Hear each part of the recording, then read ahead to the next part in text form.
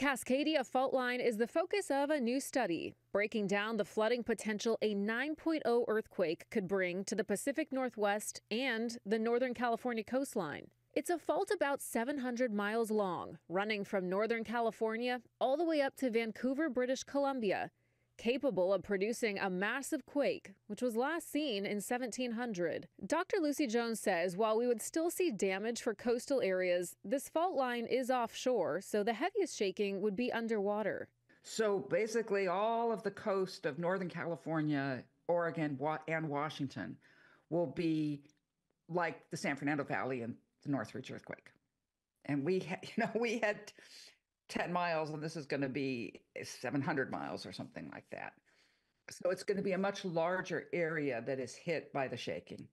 The study, conducted by Proceedings of the National Academy of Sciences, provides calculations of possible scenarios where coastal areas could sink by several feet. I think the other aspect that's sort of the newsworthy thinking about it is, what does it mean in a time of sea level rise?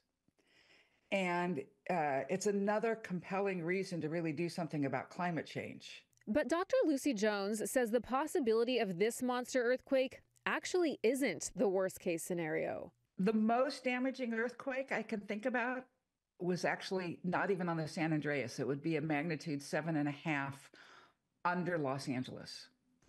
Because the thing in the West Coast, where we have relatively young rocks compared to the East Coast, and they're softer then. So where exactly are the most concerning areas? Dr. Jones lists the faults capable of a 7 as the Newport-Inglewood Fault, Hollywood, Santa Monica, Whittier, and Puente Hills.